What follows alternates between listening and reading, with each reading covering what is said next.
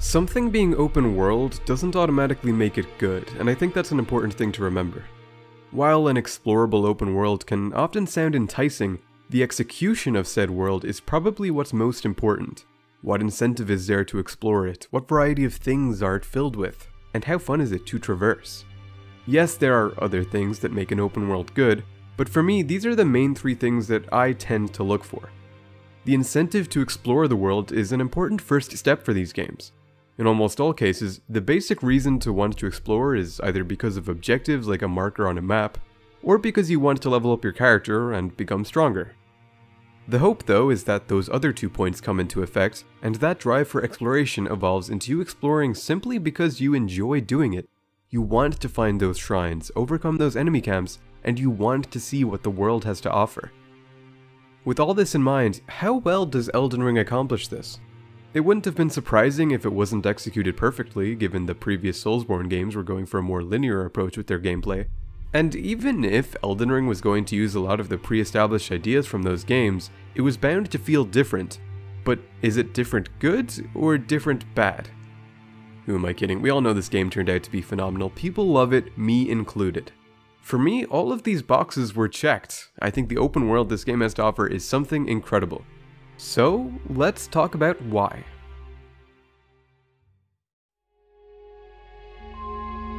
Before anything, the question has to be asked, why even make a Soulsbourne game open world? The previous games were critically acclaimed, with an already massive fanbase who had come to love these games, with their linearity being a factor in that. Well, the intention with Elden Ring was never to outright remove linear progression. In fact, it's still largely featured in a whole lot of areas. Most notably would be within the catacombs and such you find scattered across the world, and also in the fairly substantial legacy dungeons. The addition of the open world was instead added as something to explore in between all of the game's points of interest. But even then, the previous Soulsbourne games didn't need an open world for them to be good, so why was there the addition of an open world for Elden Ring? It isn't the most straightforward question to answer, and I think there's more than one reason that the jump to open world was made, and here's what I think might be the first reason. Just think about it, what is the biggest point of contention with the Soulsbourne games? The difficulty. Even if you enjoy how tough these games can be, it doesn't change the fact that them being too hard is the topic of discussion every single time a new one is released. But that difficulty is a core part of the series, so how can you keep that difficulty but also make it easier at the same time? I know that sentence sounds stupid, just bear with me. Spirit summoning was a step towards this goal, since it's an optional mechanic that makes bosses easier for newer players and can be ignored by the experienced players who want a more traditional Soulsbourne experience. But I also think that the decision to make the game open world played a big part in making the game more accessible to newcomers. The thing about open world games is that they're essentially made to be taken at your own pace. There may be an objective, but there's no real rush to go there most of the time, so you're free to do what you want. So when you encounter a boss in Elden Ring that you may be struggling with, you're presented with multiple options. You could choose option 1, you feel like you can take on this boss, you just need a few more tries to get to that point. But option 2 will always be there. And that option is turn around, flee, leave, whatever word you want to use, you get my point. And you aren't giving up, you're just putting a pin in it. Because likely you're going to return to this fight later once you've gotten stronger and or better at the game. Both of which come naturally from just exploring the world around you. Killing enemies, finding items, exploring caves, etc. You know, in some ways, I see the open world as being a bit of a training ground. Because, like I said, you're not just getting better loot, you'll also simply be improving at the game through your exploration. I don't think dying to a boss over and over again when you're not even used to the basic mechanics of a game is very intuitive. How are you meant to improve if you don't understand what you're doing wrong? It's much easier to get a grasp on how the game is meant to be played with lower intensity enemies that still demand effort but won't kill you so soon that you don't learn from your mistakes. And my point is that I think this is only enhanced with an open world design for the reasons I was mentioning. At times, it can feel like you're outright encouraged to give encounters a break. And you shouldn't feel bad for doing so because there's almost always going to be new places to explore and new encounters to experience. And that all feeds into making the game more accessible to players thanks to them being able to take the game at their own pace. But all of that is just one reason I think Fromsoft gave Elden Ring an open world. And like I mentioned, there is another reason that I think they went in this direction.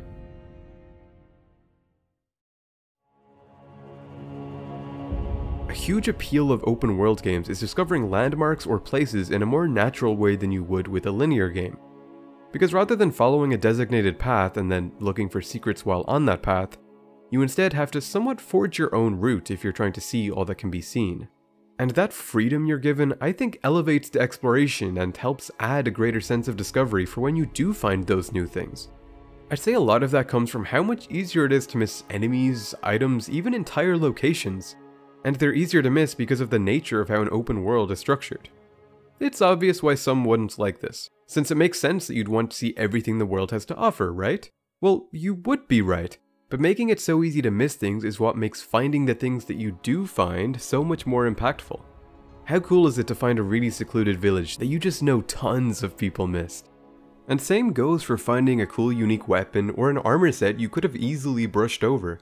It's so easy to miss amazing things like this because of just how much choice you have on where you want to go, and because there's so much space to explore should you want to find everything. I'm sure anyone who stumbled upon Siofra River knows exactly what I'm talking about. Because even though this example isn't in some super obscure place, with how big the map is, it's so easy to miss amazing things like this. I know that on my first playthrough of the game, there were entire sections of the map that I completely glossed over, and I only got to explore them in the post-game. And speaking of things that are missable, my favorite things to find had to be the boss fights that felt like they could have belonged in the main campaign, but instead were kept optional to make them feel more special for if you happened to stumble upon them. Some of these were surprisingly easy to miss. At least in my experience, since I didn't find them all on my first playthrough, but no complaints on missing them for the reasons I was talking about.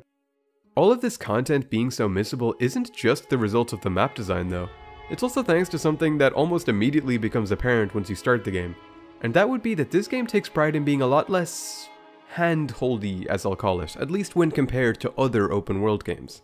There's no quest log, no pinpoint telling you where your next destination is. Instead, the closest thing you'll get to that is through NPC dialogue that at times won't be repeated, or through the guidance of grace mechanic. And even then, all you're being given is a vague inclination on what direction you should go to progress the story. I think this approach to giving a player their objectives through more natural means is really good.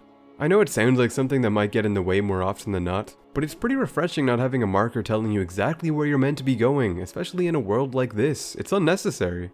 Being given a general direction on where to go, rather than a specific point to reach, feels much more fitting in an open world environment. At least in my opinion. Originally, when I was making this script, I was planning for this part of the video to be me going over some of the small critiques I have with the open world. Only, I came to realize I didn't actually have many. The main one that came to mind for me was to do with certain NPC quest lines and how some of them can be quite hard to complete if you accidentally explore the map outside of the intended order. In other words, maybe the game is hoping for you to explore the map like this, and so the NPC is placed in certain spots accordingly. But my point is that in an open world design, it's very easy to deviate from a predicted path. And so if you find yourself in a scenario like this one, then suddenly the storyline becomes much harder to progress because you likely have no reason to naturally want to return to the areas that the game is expecting you to travel to next. I still think this is fair criticism for some of the NPC quest lines, but honestly, I think that most of them were handled pretty well, and so long as I was thorough with my exploration, I was able to complete a decent number of them. Besides, I came to the conclusion that I was being unrealistic in wanting to complete every single storyline within a single playthrough. I don't think that was ever the intention. Also, with time, their vague and sometimes hard to follow nature is something I've actually come to appreciate. So instead of the NPC storylines, I tried to think of other critiques for the open world. One thing that came to mind is how it's possible to accidentally overlevel yourself and make certain areas of the game much easier than they're meant to be. Though I'm hesitant to call this an issue with Elden Ring itself, since this same thing is present in just about any open world game that has some kind of level up system.